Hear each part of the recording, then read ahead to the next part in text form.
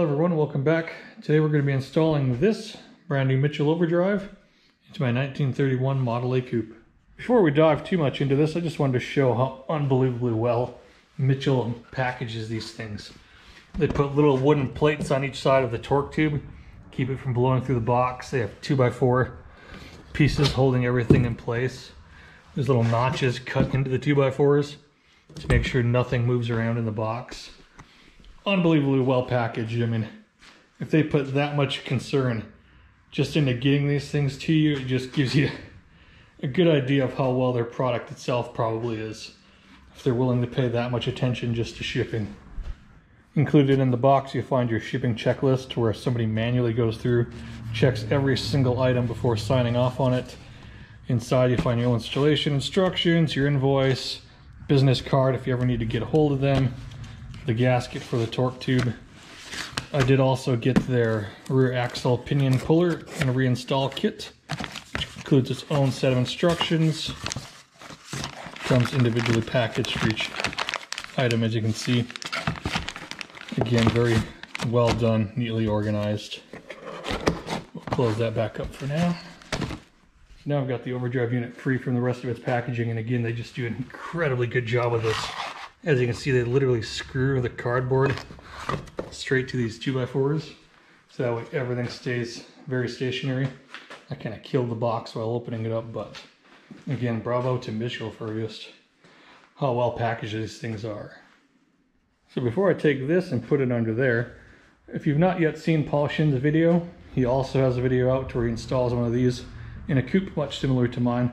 I highly recommend you follow the link in the description and check that out. If you have seen his video, you might be wondering, well, why am I making another one? If you've seen my previous video, you know what this is. This is a Burtz block. It has a counterweight and crankshaft on it with 5 main bearings, which means I can sit and do 55, 60 all day long and not have to worry about it. In fact, it's very, very, very smooth. So not only do I have the Burtz block here, but in just a second when I take the floor out, you're going to see that I have a V8 transmission out of an early 30s Flathead in here. I believe it's a 38 in this one. I do have a 39 over here in my pile that I'll be rebuilding shortly, but if you're not familiar with those Flathead transmissions, they are synchronized for second and third gear, but what's even better is second gear is actually usable. If you've seen Paul's video, you'll see where he talks about how the gears are something like this, with first, second, third being way over there. That's no longer the case. With the Flathead transmission, it brings them all nice so they're nice and even. What that means is when you shift into third gear from second gear, it no longer bogs. You can actually wind second gear out quite a bit. So with those two things in mind, the question is this going to be worth it? And the long story is I ordered this in January. I ordered this in August. This was originally supposed to be tied up to my original engine over here, which unfortunately gave up the ghost. The center Babbitt decided to go on vacation. It has not been seen since.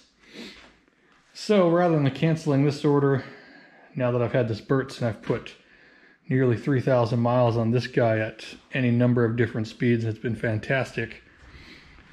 I knew this was coming. Mitchell had finally called me up about a month back, said, hey, we've got it ready.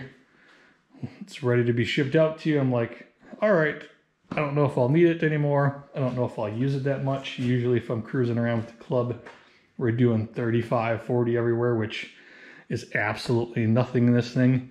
And having that V8 second gear makes it where I can basically handle any kind of hill or any kind of speed without really ever bogging. So the question that we're going to answer at the end of this video, hopefully through some test drives, is this thing still worth it despite everything I've gotten here already? So typically when I do these, I like to start on the top of the car and work my way down. That way when you're working inside of here and pulling the floor out and we're taking the bolts out of the clamshell there, that you're not worrying about the car being supported on jack stands, or in my case I'll be having it on the bumper jack that's sitting back there. But it just makes it a lot more safe. So I'm going to cut right here while I pull this out, since I'm assuming everyone's pulled the floor out before. Okay, now with the floor removed, you can actually see my Flathead transmission I've got in this. This is, I believe, a 38. which has some of the earlier type synchronizers. I do have a 39, I'll be swapping in a bit later, but we're going to begin by removing the clamshell bolts here. We're going to get this clamshell out, so I'll remove the 2 from the top, 2 from the bottom, and then on these, there's also 2 more on either side, which I'll remove from the bottom. If you're a fan of Stranger Things, welcome to the Upside Down. We're going to continue by removing these 2 bottom bolts from the clamshell. I do have the side ones removed and the top piece of the clam removed already. Then next we're going to get the speedometer gear while we're here. That'll take care of the clamshell and the torque tube itself. So here you can see I've got the clamshell fully removed. I do have the speedometer cable just kind of dangling there free out of the way. Next we'll be coming back here, removing these 2 clothespins. One's for the emergency brake, one's for the brake. Then we'll have to go to the other side as well and remove that sides. Now that we have all of our brake rods free, we're going to move to the back of the car. We're going to remove these nuts off of these U-bolts, and that'll allow our leaf spring to drop free once we lift up the back of the car. Now we have those nuts and those retainers out of the way, the rear leaf spring can drop free from its pocket. So next we'll have to come and we'll have to take our rear shock linkages off. Or you can either take the dog leg off, or you can take the arm off the shock, whichever is easier if you have them. For me, it's probably going to be easier to take these dog legs apart because I do have the later versions. So I'm going to zip those off right quick, and then we should be done underneath the car. Now that we have the shock links removed from both sides, we can move outside the car. So next up, I'm going to come along, I'm going to break the lug nuts free on each side while we still have the weight on the car. So next I'm going to be using my very large bumper jack to lift the rear of the car up.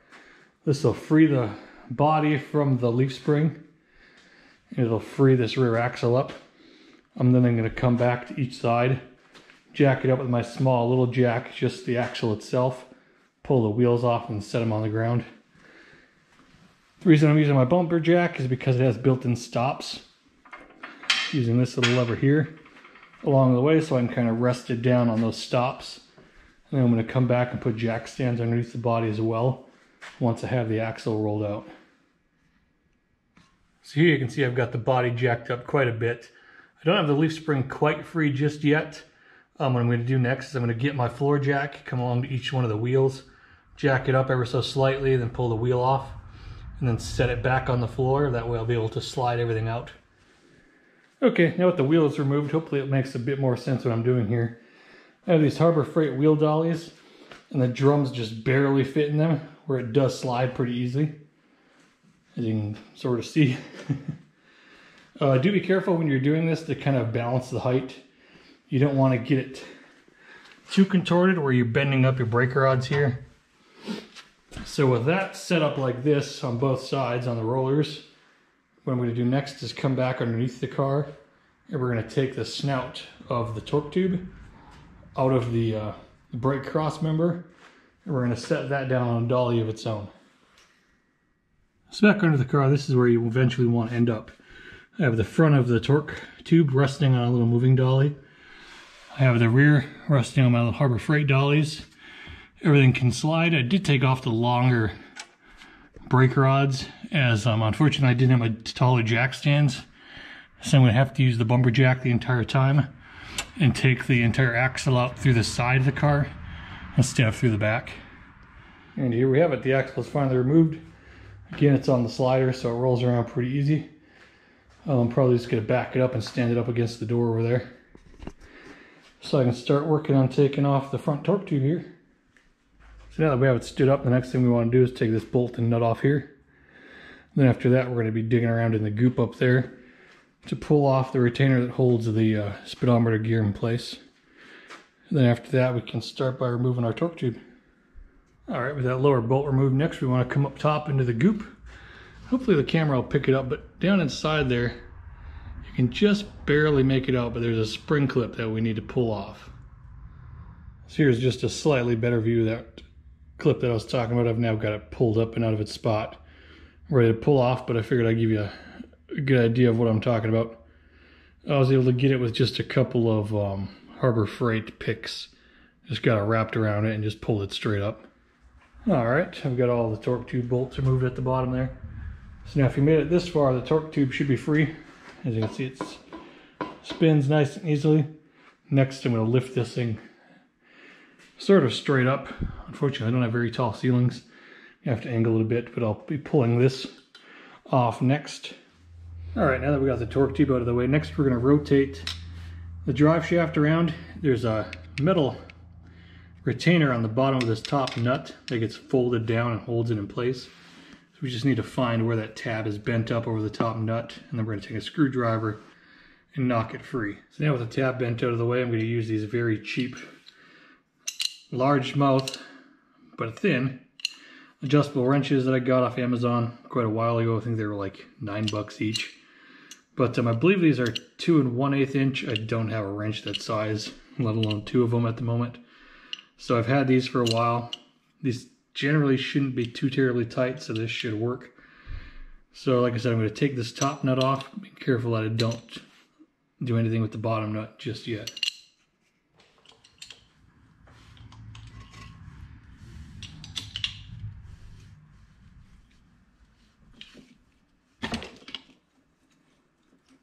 Got hung up ever so slightly there on the tab. I didn't bend it down the greatest, but it's coming out all right.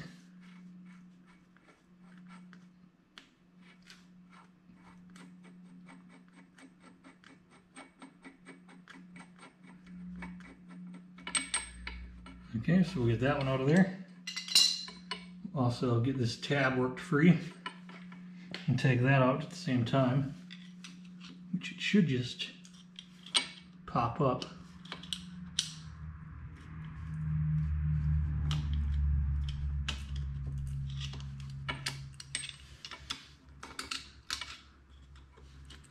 Everything's a bit gooey down here and sticky.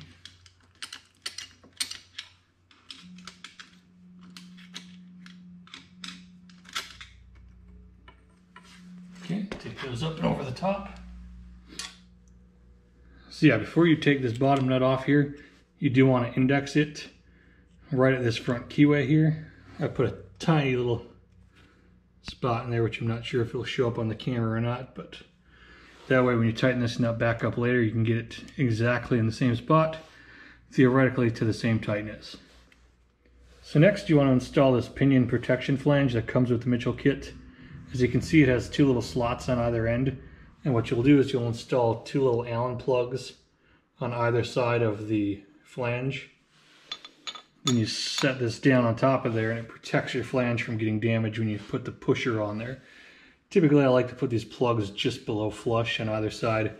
It avoids, if you use the pusher without this, of it gouging into the flange or potentially lining it up with one of the bolt holes and then messing up your threads. So you always want to have this down first. Then next I'll get the pusher set up, or the puller, I'm sorry, set up and drop down. All right, we're back now. Unfortunately, I did have an issue with my puller. For some reason, the threads drilled through here just were not right. There was something wrong with them. I couldn't get the puller bolts to work right. So I'm going to improvise here because I just don't have the time to wait. So I'm actually using the installer nuts turned backwards with the nuts underneath. And I'm going to try to see if I can just kind of manually crank these with the Allen keys on the top while holding the nut underneath, and see if I can lift it out that way. Hopefully this one's not in there too stubbornly so I don't damage anything. I believe it's a 9/16 on the bottom. So we'll just slowly kind of come along, put a little tension on each side.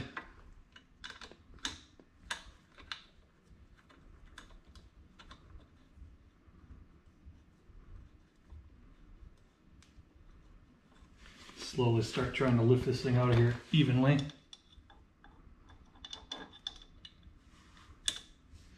I do not recommend you do it this way. Like I said, I just don't have the time at the moment to wait.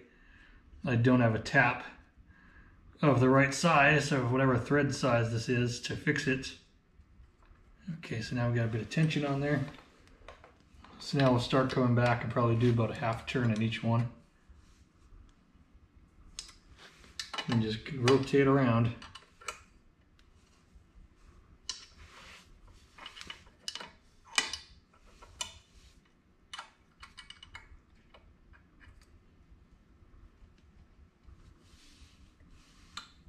Okay, so after a bit of work, this is where you should end up. It ended up pulling out just fine using the other pulling method style, which again, I don't recommend doing that way. As you can see, it did leave a little bit of gouging in my pinion surface here. I'm gonna have to kind of go back and smooth that out. Okay, now I've got it just clamped in place here. So next we're gonna be removing this nut. It does have a cotter pin in it, which when you do reinstall this, do make sure it is not bent over the top of the end. You want them bent down around the side. Otherwise, if you install it with that way, it does interfere and you will have issues. With just a little bit of convincing from my friend right here, I was able to get this nut loose. I have it backed off where it's just past the end of the threads here. That leaves a little bit of gap between it and the gear. So what we're going to do next is basically flip this whole assembly upside down.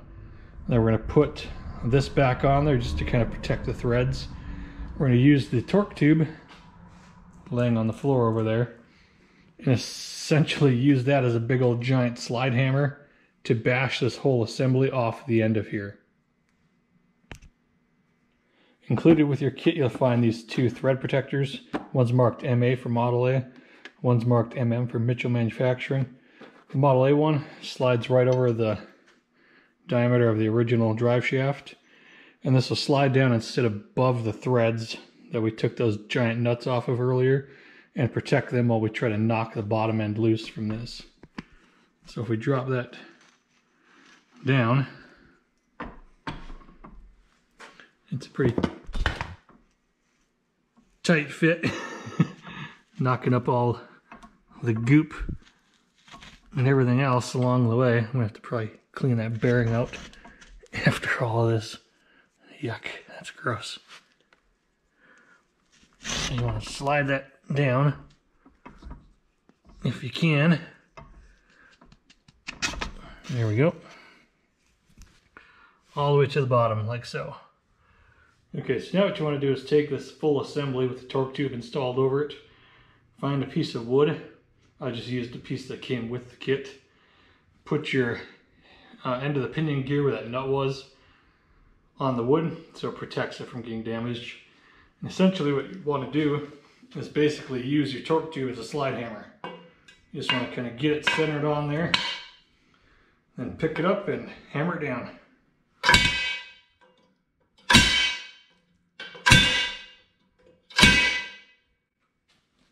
After a few good whacks, if you look on the bottom there, hopefully the gear will be knocked down and it'll be sitting against that nut that you loosened up earlier, and then the whole assembly will just come right off.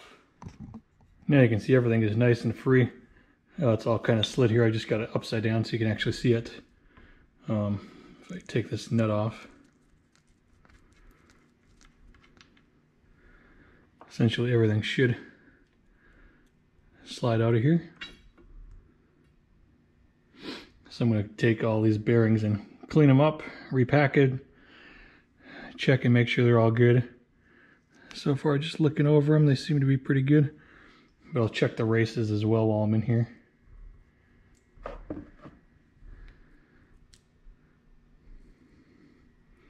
Yeah, you can see some of the debris that fell down from earlier.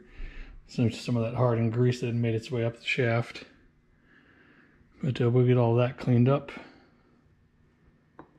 So now I have the Mitchell shaft mounted in my vise. It did come with the new key already pre-installed, so I didn't have to knock it out of the old drive shaft. I did clean up the bearing, checked it all while I was in there. Everything is nice and smooth, there's no pitting.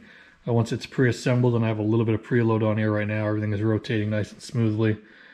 So next up, I just need to torque down this top nut here, and then I'll be installing the cotter pin.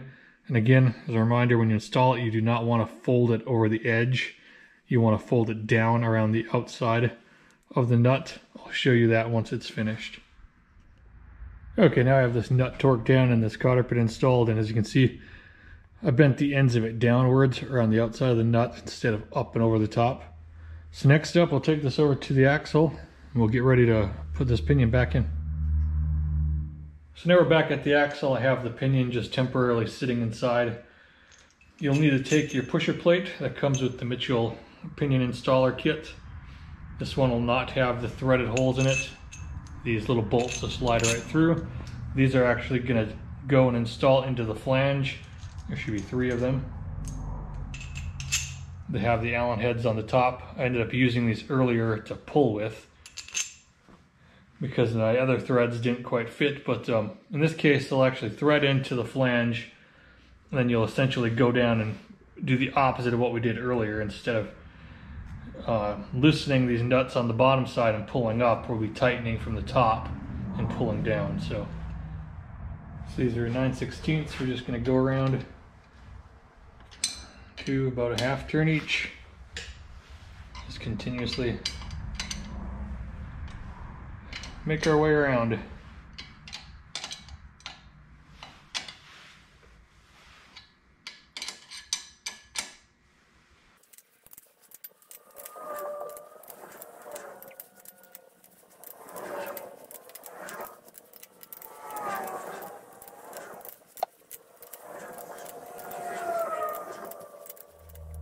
So after a bit of effort, I finally got it fully tightened down.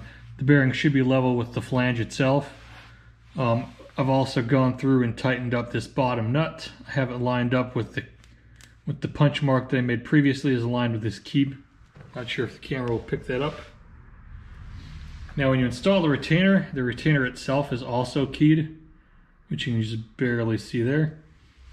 So when you install the retainer, you should have one edge that's still bent down that you did not bend from earlier.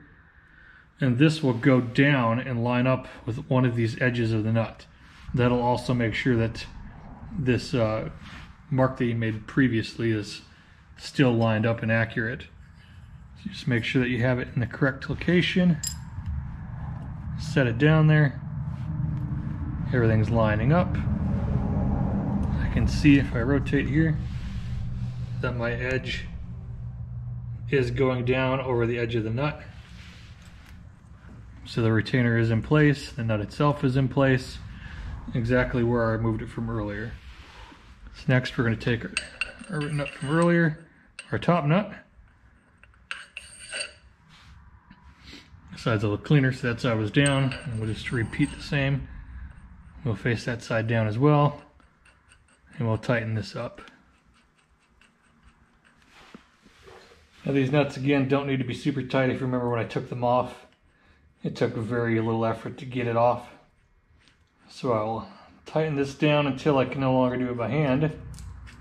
I'll get out my super cheap adjustable wrenches.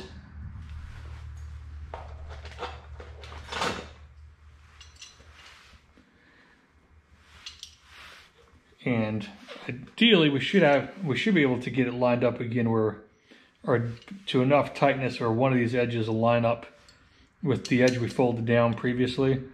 I probably should have straightened that out when I had it out earlier, but that edge is right here, so it looks like I have about a quarter of a turn to go to get it lined up.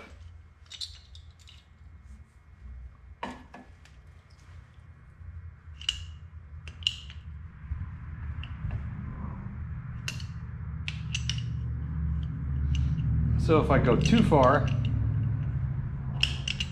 if I tighten it up too much, as you can see, it doesn't really line up with anything. Even if I tried to go like another full turn, I wouldn't be able to get it to line up with any of the other tabs. So what we're going to do is just back it off until it lines up with the one that I removed previously. And then we'll come up or come back with a punch and we'll hammer this tab upwards, and that should lock this whole assembly in place. Now I have this top nut reinstalled. When you're reinstalling it, you should be able to line it up again with the tab that you bent from below earlier when you first took it off. It is possible to over tighten it ever so slightly to more torque than what it originally had.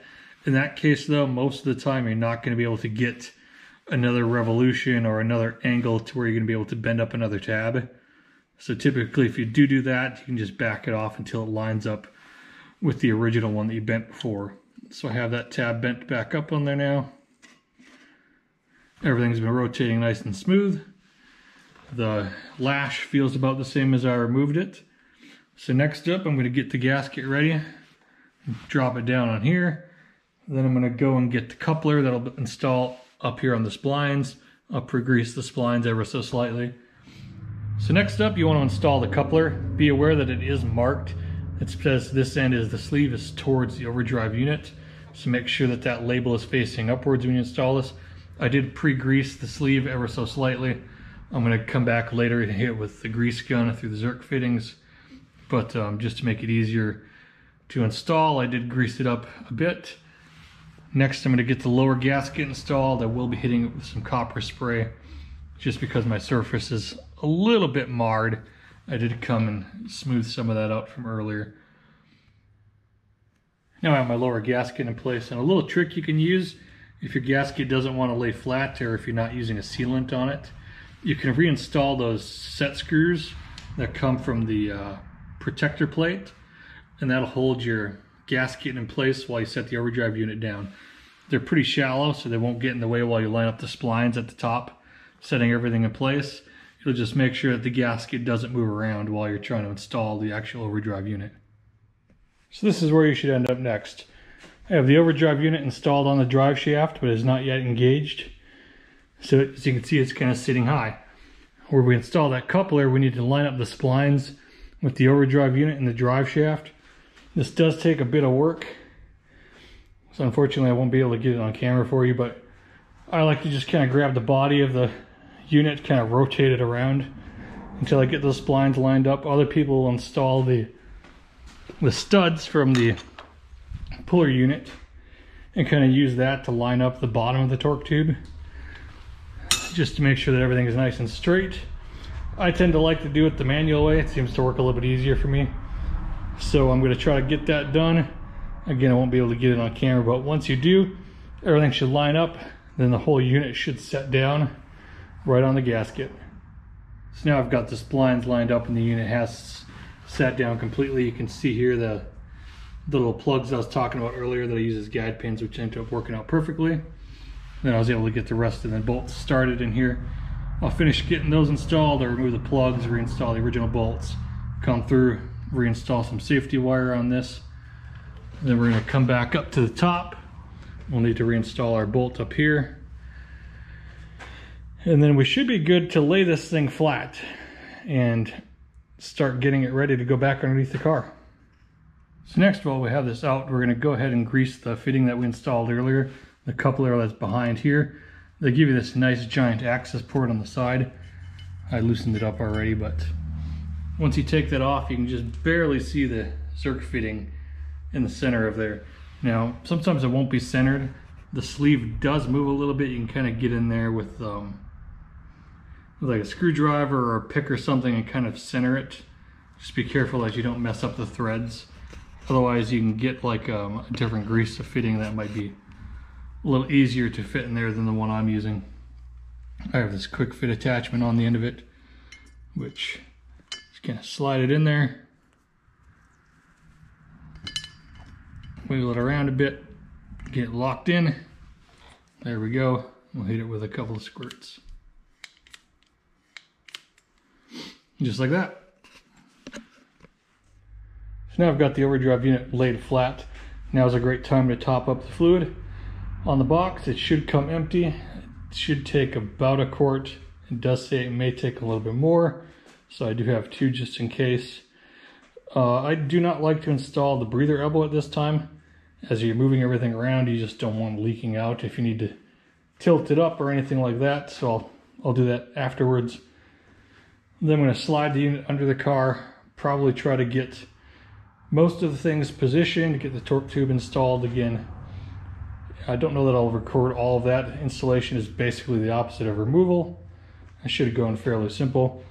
I will try to get the camera back in once I start doing anything more with the overdrive itself, such as installing the shift linkages, the adapter kit for my clings, transmission adapter, and also when I install the speedometer cable.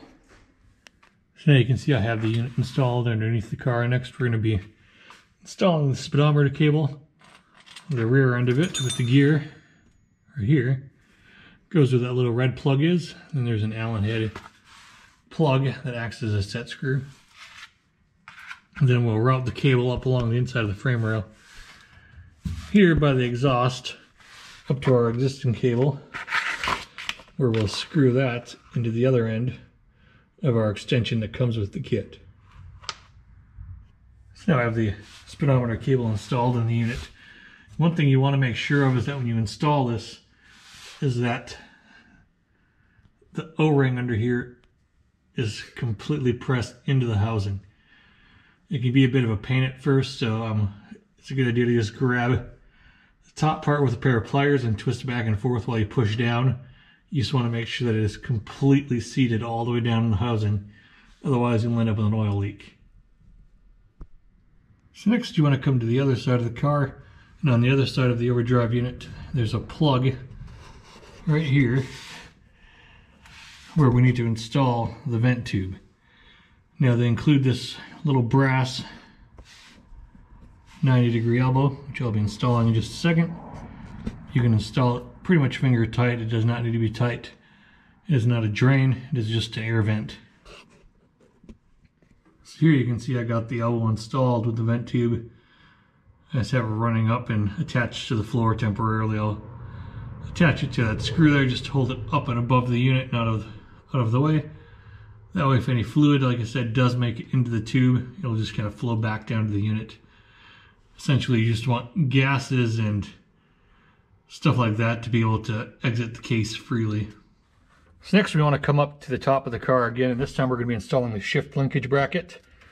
Now this is designed specifically for these later flathead transmissions. It mounts on the left hand side, just on top of the shift tower, similar to how you can see the emergency brake setup is there for the clings adapter. However, this bracket here does not appear to be designed with the clings adapter in mind. On the left hand side you can see that the clings adapter that holds the brake rod, or the brake and clutch rod in place that the pedals pivot on, uses the middle bolt, which I have already removed, I was test fitting earlier, and the front bolt. And this adapter, when you set it in place, uses that same middle bolt and the back bolt. The problem is that there's no provision for the clings adapter to sit underneath this. It's flat.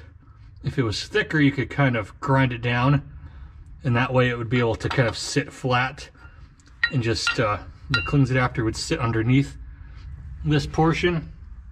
But that is not the case as it comes. So what I'm going to do is install some washers underneath the rear bolt, and it'll lift the whole assembly up about 1/4 of an inch.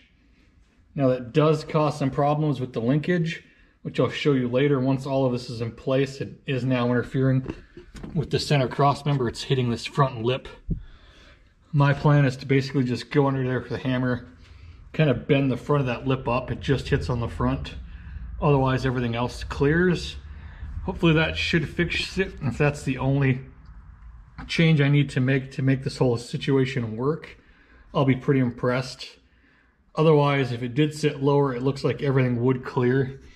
It doesn't look like it would hit the little ears hanging off here if you wanted to save those for some later point, if you ended up going with the flathead transmit or the flathead engine, excuse me, something of that sort. So I'm going to get that mounted up here and then I'll show you where it's interfering. So now I have the bracket installed. You can kind of see my stack of washers hiding up below. I did install 2 longer studs in there to just kind of give it better support. It is nice and sturdy now, it doesn't flex. So next we want to take our shift linkage, slide that in here like so.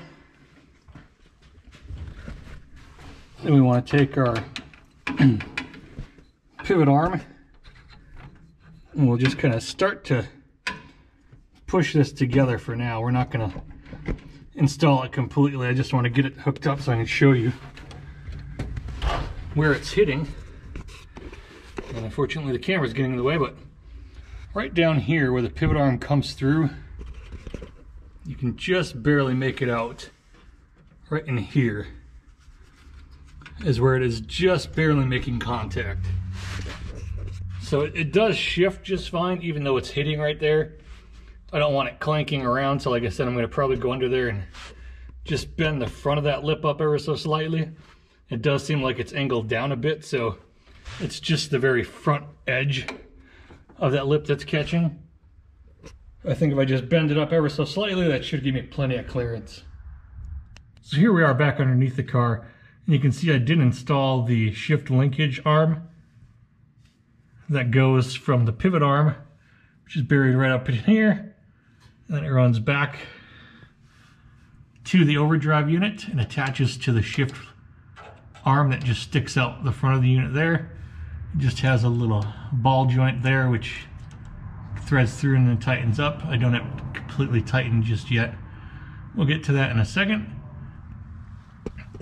So while I'm under here, the next thing we're going to do is we're going to find our outlet, or where our shifter adapter, our shift lever actually goes through, which is right here, and you just barely see it.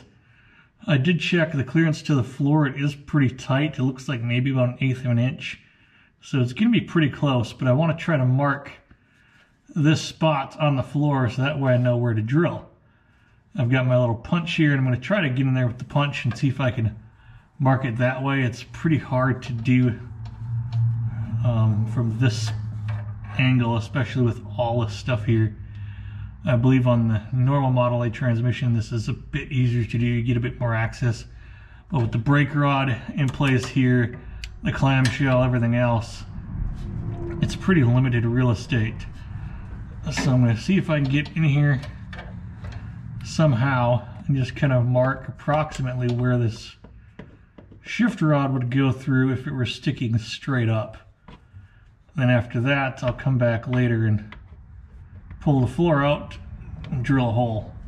So I was able to get a little bit of a dot started there. I'm just going to try to scratch a line more or less right in this vicinity, approximately of what I think the shift rod's width is going to be. There we go, that should be pretty clear. That looks fairly centered to me. Maybe a little bit towards the front, so maybe I'll extend the scratch back ever so slightly. If I can get in here again. I don't know how I did that before.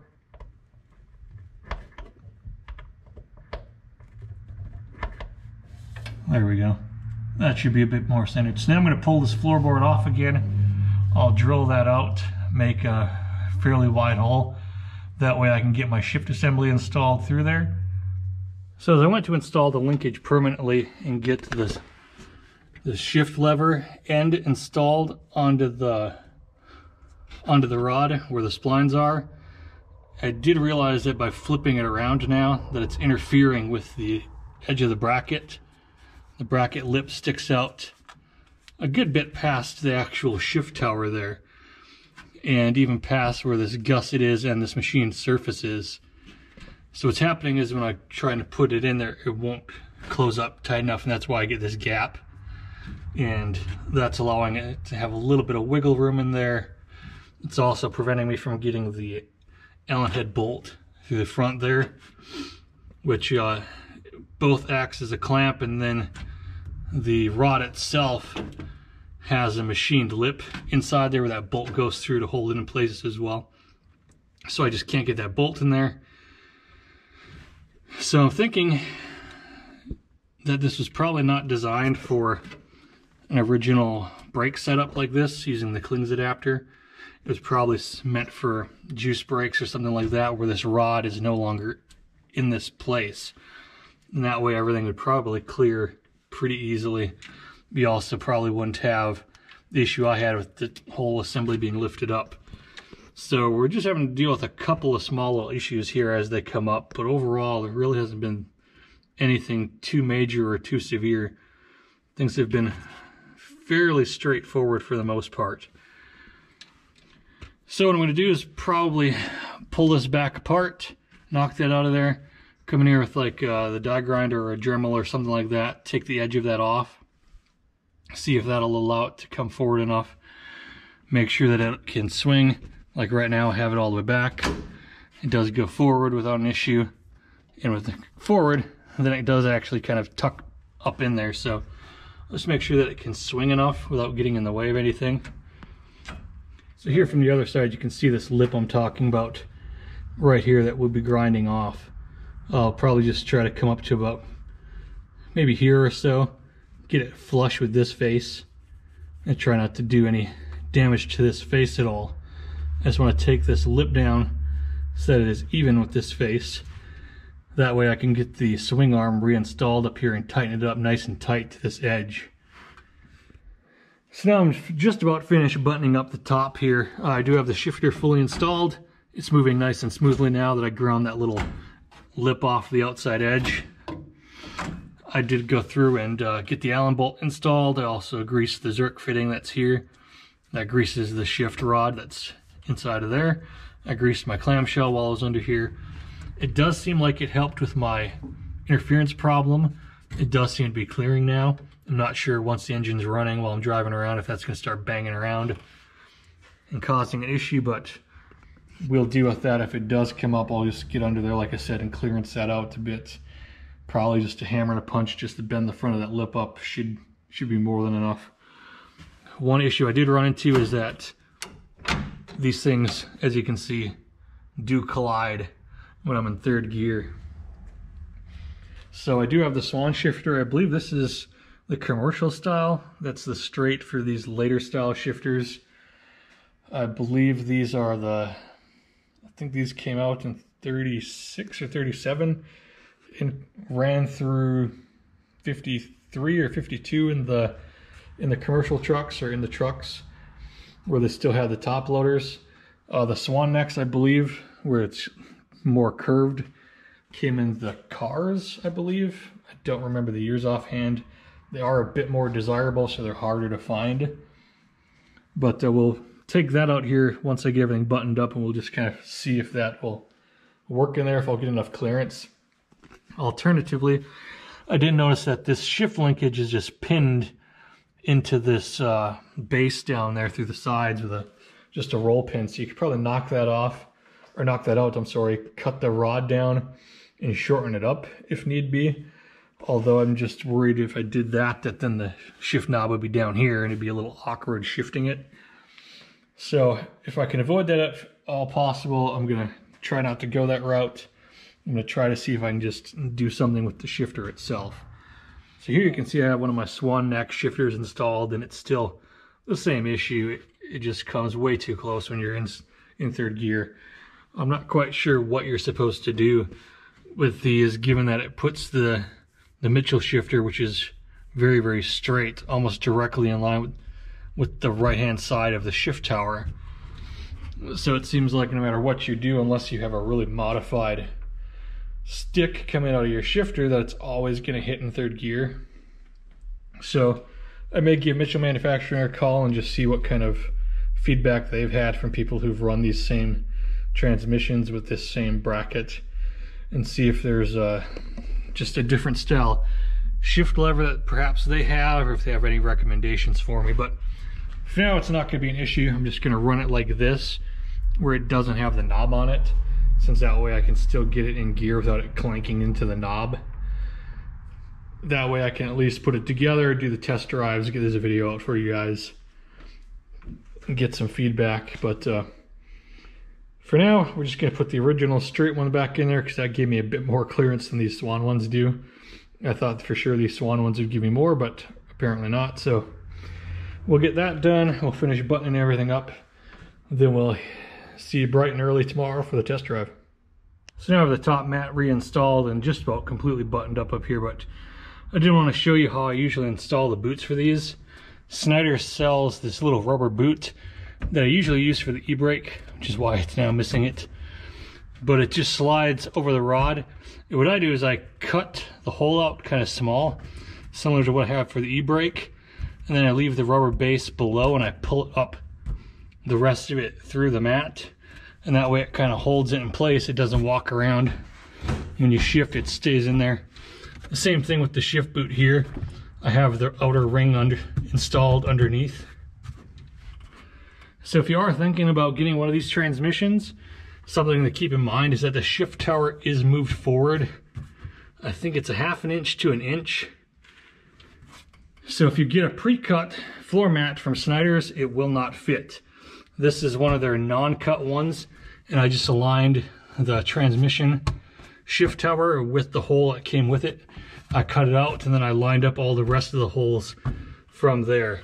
And it makes it look legitimate that way and very hard to tell what you have under there. So here we are, it's the next day. The weather is holding out. We've still got a couple of fall colors out here in Michigan, but not for long. It is a little bit chilly. It's just about 40 degrees right now. It is supposed to be the low 60s today, so it should be perfect for this. I'm gonna get the camera mounted up here in the car, and then we're gonna go for a couple of test drives. Okay, we should be all ready to set to go. I do have my phone set up with a GPS speedometer over there, so hopefully you'll be able to see that. Might show up a little bit better on the video than my actual speedometer here, which sometimes isn't the most accurate thing in the world. Please disregard the hole in my roof that someone previous to me had cut out for a sunroof. I do need to come back through here and kind of redo this area and install a new headliner. I did install the new vinyl top to cover that up, and I just have a piece of plastic kind of in here where the hole was before, but unfortunately it is what it is. So we're all set to go. Car's warmed up, ready to rock. So let's go see how this does.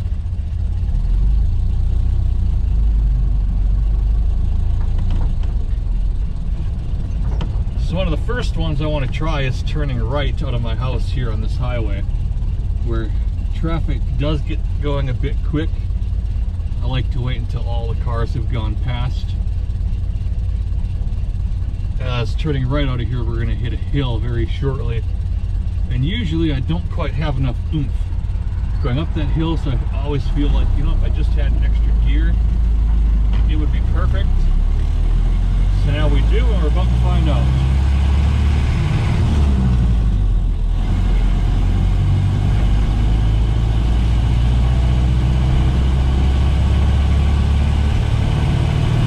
So this is second gear still. We're wound up to about 30 there.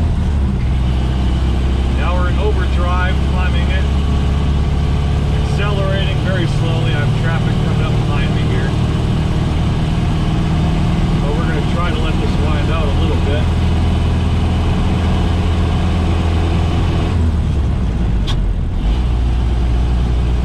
There we just kind of got regular third, but we're still kind of going slowly up this hill. Unfortunately, I ended up with traffic behind me, but we're still accelerating, which is a plus. Normally I'm struggling to get up that hill, so. Now we're doing 50, I'm going to shift it in overdrive. And immediately everything got quiet. RPMs dropped a bit. I'm going to try to get it up to about 55 here just because of traffic.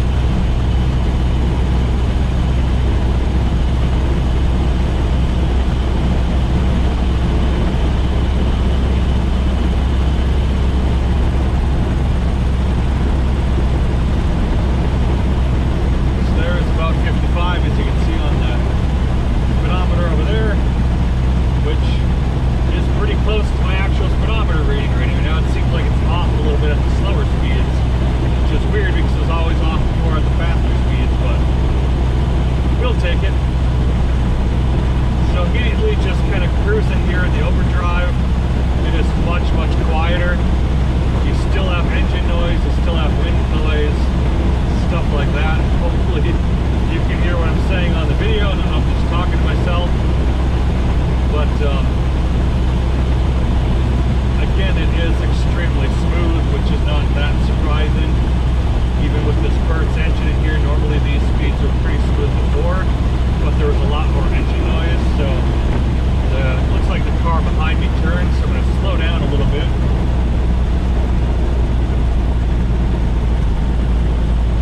And then I'm going to shift it out of overdrive just so I'm in the normal third gear. And then we're going to compare kind of the noise levels at those speeds. So, just get over this little bump here, 45, and then we're going to shift the overdrive back to the regular third gear. Okay, so you notice the engine RPM's picked up. Now let's get up to speed with just the Burtz engine, and it's going to get louder in here, so hopefully you can still hear me.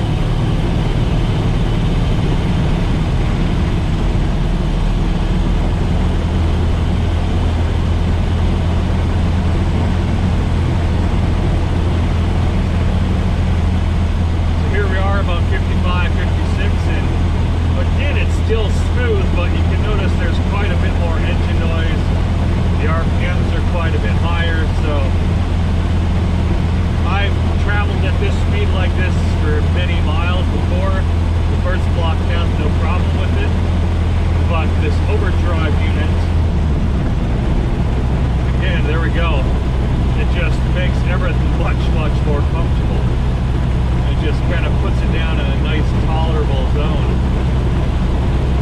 So I think I'm going to use this quite a bit.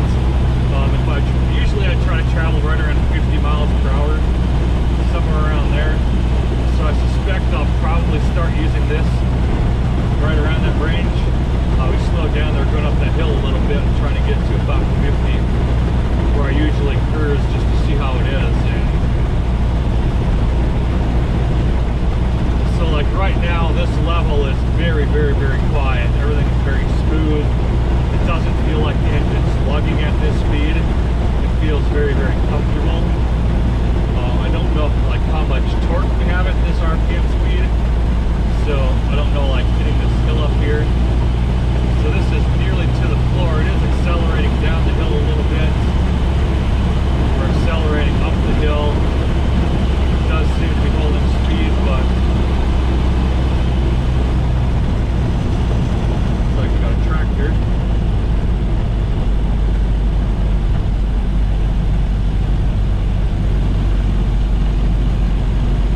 Down to 40, it's obviously a bit too low. I'm starting to log, but we're going to be turning right here, so that's fine.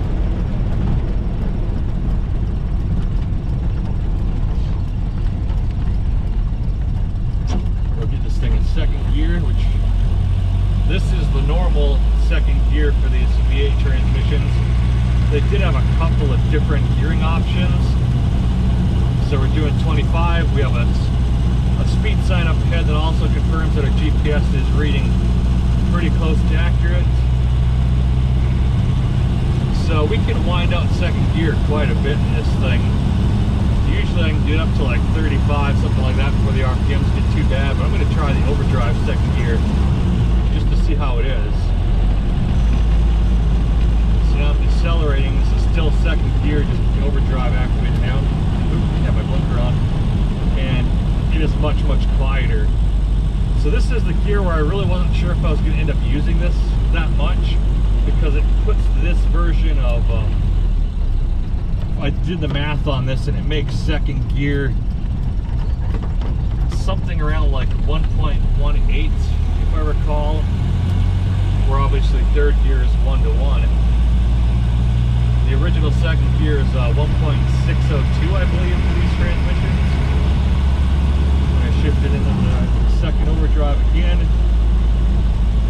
and I mean it's not a huge difference obviously, but it's enough where I can kind of cruise around town doing these speeds like 30 miles per hour where it's pretty quiet. I can just sit in second gear right now, where I'm in third gear and I can do it as well, but it feels like it's lugging ever so slightly. So I am kind of liking this overdriven second gear, even though having the V8 transmission in here already gives me a better second gear, so I can get a bit more speed out of it than say the normal Model A transmission. I wasn't quite sure how much I would end up using this, but now that I'm using it, I'm liking it. I think I'll end up using it quite a bit. That was one of the kind of uncertainties that I had, was, is this going to be useful to me, this kind of split second gear? And I definitely think it is.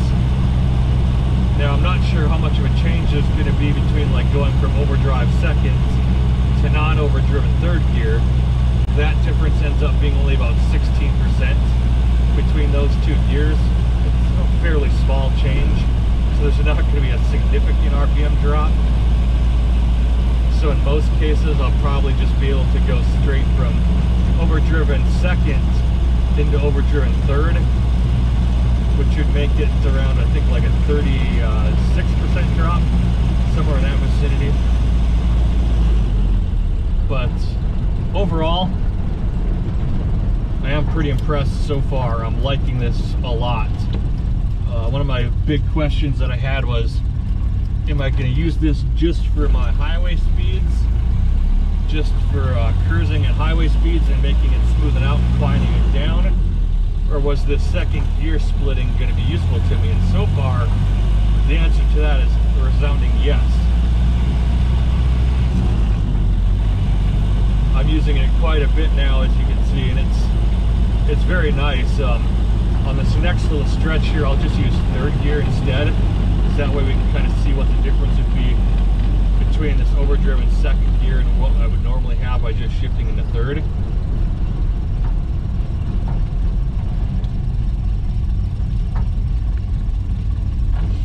I do like driving through these old, small little towns like this. There's quite a few of them around here. It's a little late in our fall season, so a lot of the colors have changed, but there's still a few of them out here. Maybe I'll take a drive later and record some of that as well. But most of the good colors, as you can see, are now on the ground. So here's just regular second gear. I'll wind it up to about 30 so you can kind of hear what it sounds like normally. I have a little bit of an exhaust leak, so it's a little louder than it probably should be. But I mean, you can hear RPMs are kind of turning. It's a bit noisy. We're going uphill here, so I'm going to wait a second just so you get a good, accurate, kind of flat level depiction of when I shift to third. So here's third. I mean, third works at 30 as well. It's a little bit lower in the RPM band than that overdriven second is. And I feel like in this situation where I'm going to be rounding this sharp corner here, it's like I can leave it in third around here, but then I kind of start lugging. We get down to that 20 and it's like, give me more, give me more. It's like I need more torque. I think in that instance right there, that overdriven second would have been a lot better than me being in third. So yeah, I'm definitely finding uses for this already, just from this short little drive where it's like I'm definitely going to make use of that.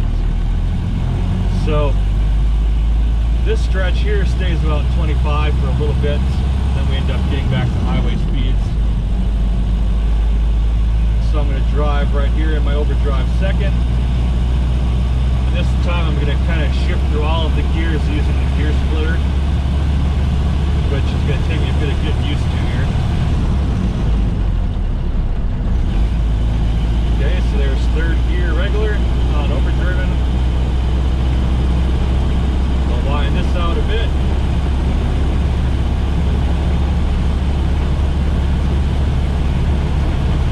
Get the speed built up.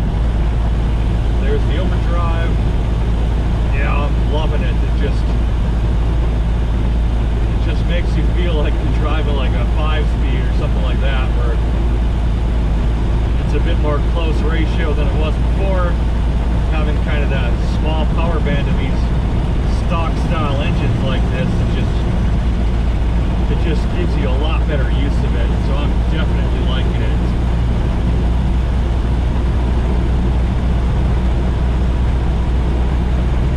A little bit of a hill here, so we're going to see how this thing does. Am I going to lose some speed here going into this hill, or is it going to hold on to it?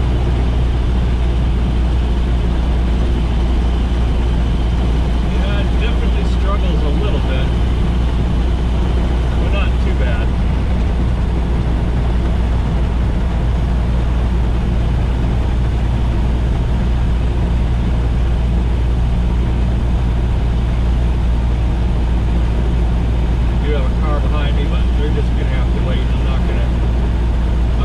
Push it too much on these curvy roads back here.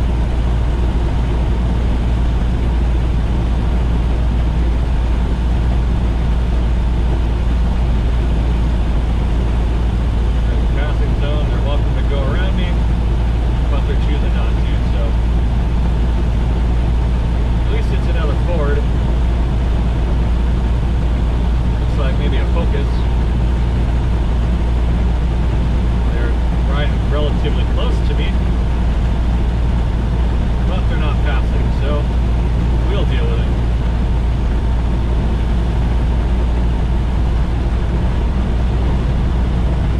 So yeah, this is typically my normal cruising speed right here when I'm just by myself. It's right around this 50 range. Yeah. This overdrive third gear at 50 is seeming pretty good right now. Seems to be able to kind of keep me at speed relatively easy with just these small little rolling hills and small elevation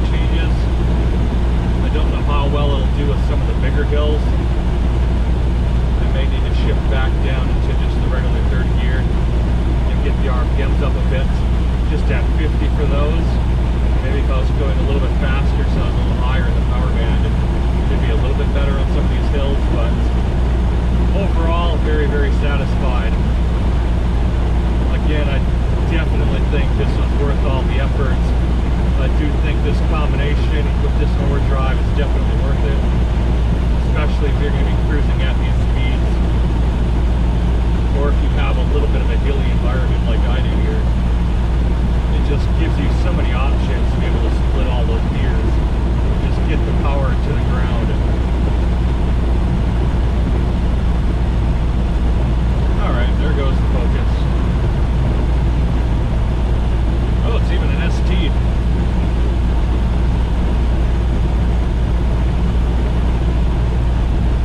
Also blue like I am, but apparently they weren't interested in their older grandpa here.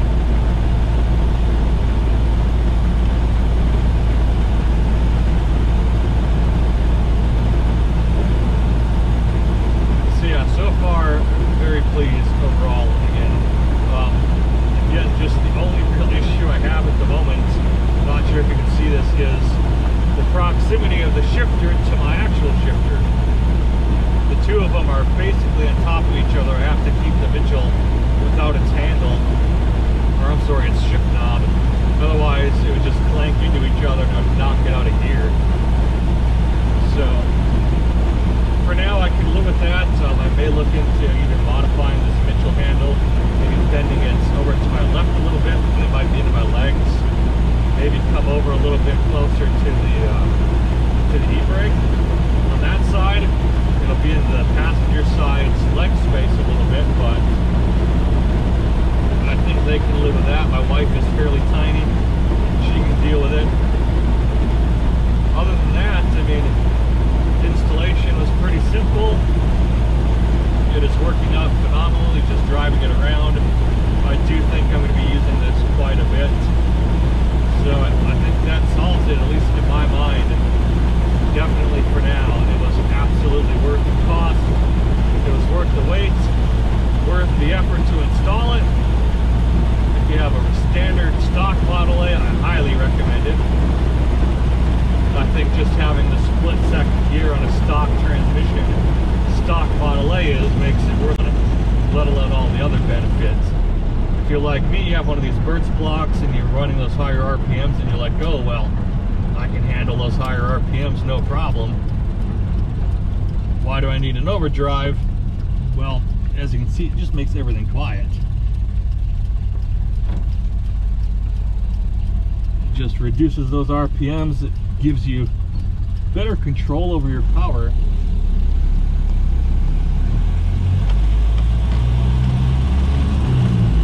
So you can just make better use of the power you're making, especially if you put one together fairly stock like I did. So absolutely, if you're on the fence about one of these things, get on the wait list, pick one up, you're gonna be happy.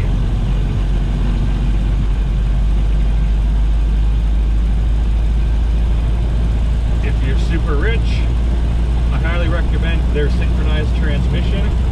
Then you don't run into some of the modification issues like I have, but at least you have a nice, happy synchronized transmission like I do, where you can shift second to third without having to rev match, all those other things. And I'm not knocking the old original transmission. They're great, they work fine.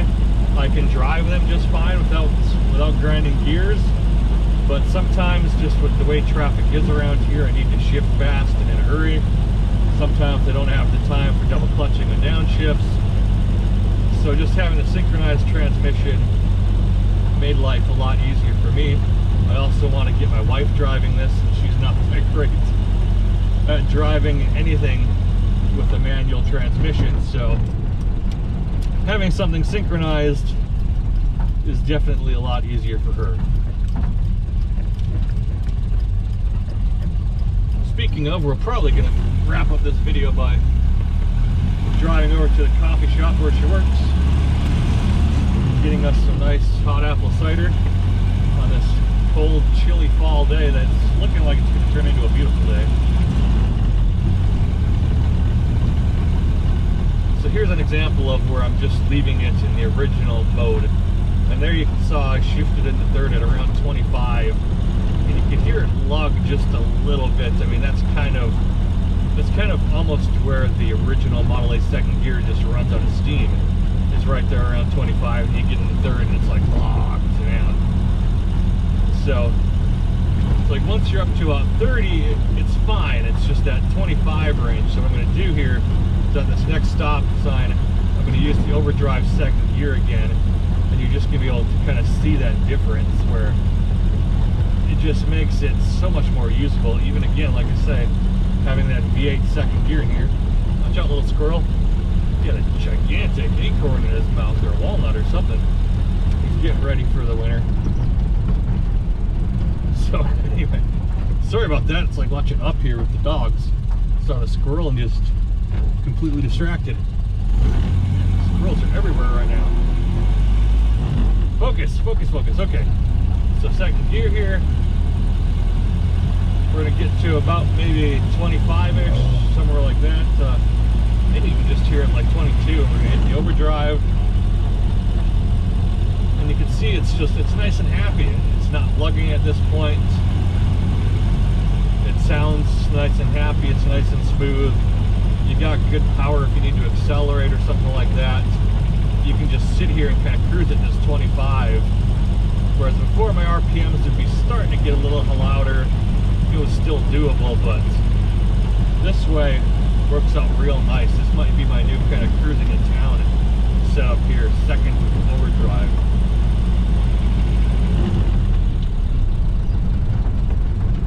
So here's my town itself, Ionia, Michigan, a little prison town, our nice scenic little brick road here.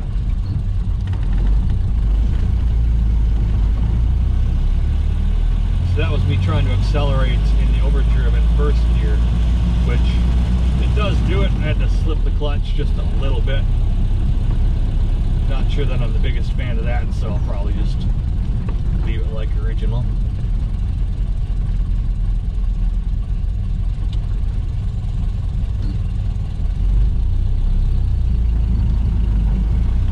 Yep, definitely much easier to get going without overdrive in first gear.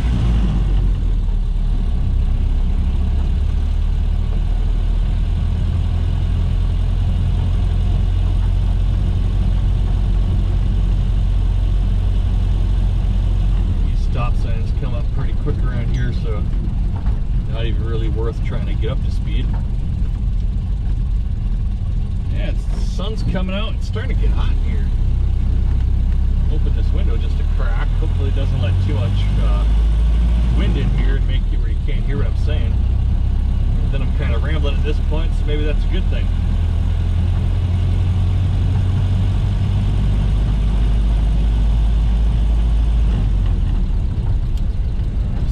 Had a quick little scenic drive through downtown, and we'll head off to the coffee shop.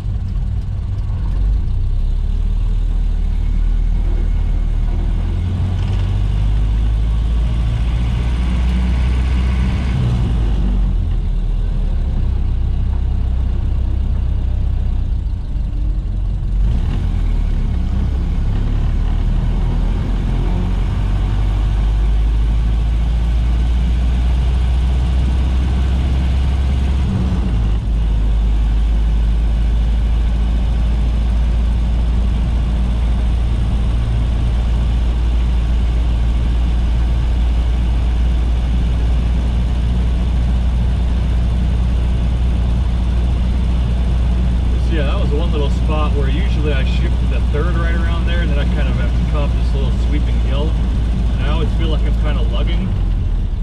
So that was like one of the perfect uses, at least I think in my mind, for this transmission. I did just use it there to get into first gear while I was rolling. You can shift the overdrive into neutral, and then you can kind of use that as a synchronizer for your first gear.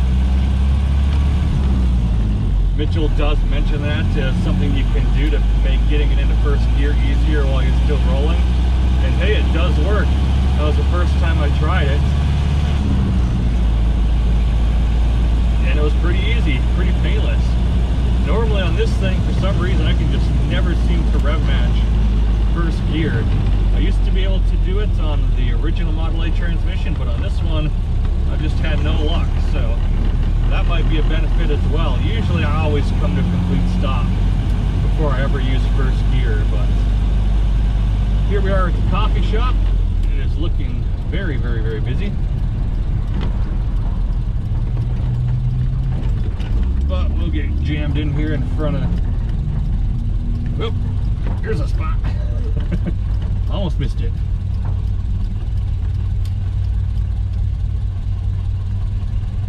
So there you have it.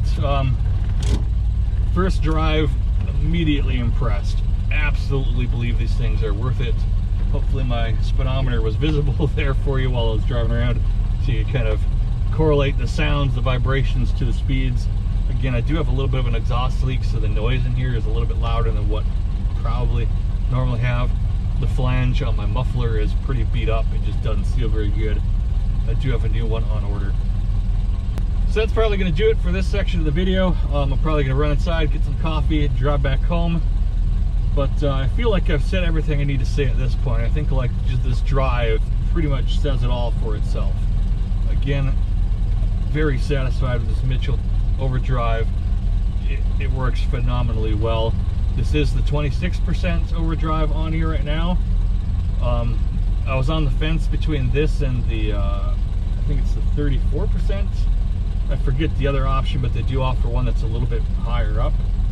I was strongly considering that just based on the speeds that I normally drive, this engine and everything else, the Burtz engine and stuff like that. But you know, it's still just a stock engine in a sense. It runs smoother, but it's making the same power. So that's why I stuck with, excuse me, the 26%.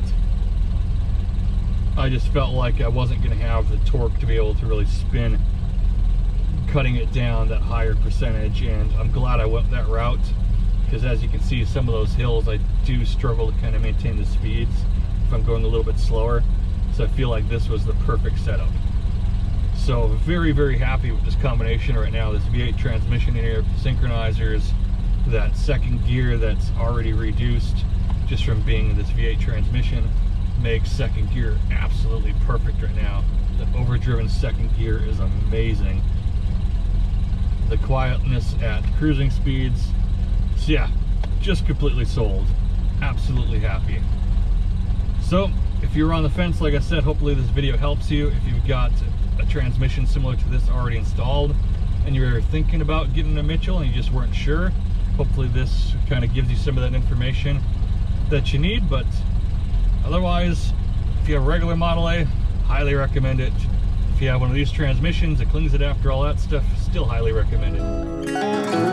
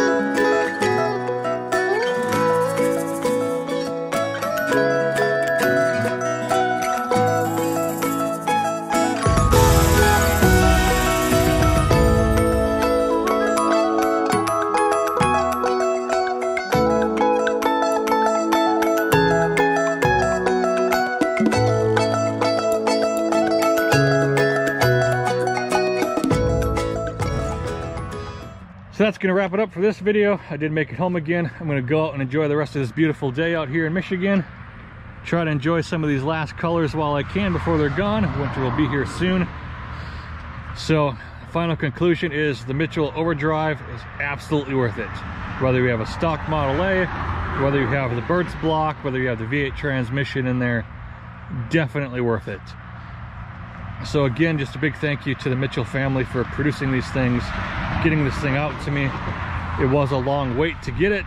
I think it took me about 9 months, somewhere around there, for me to finally get my unit, but I tell you what, it was absolutely worth the wait.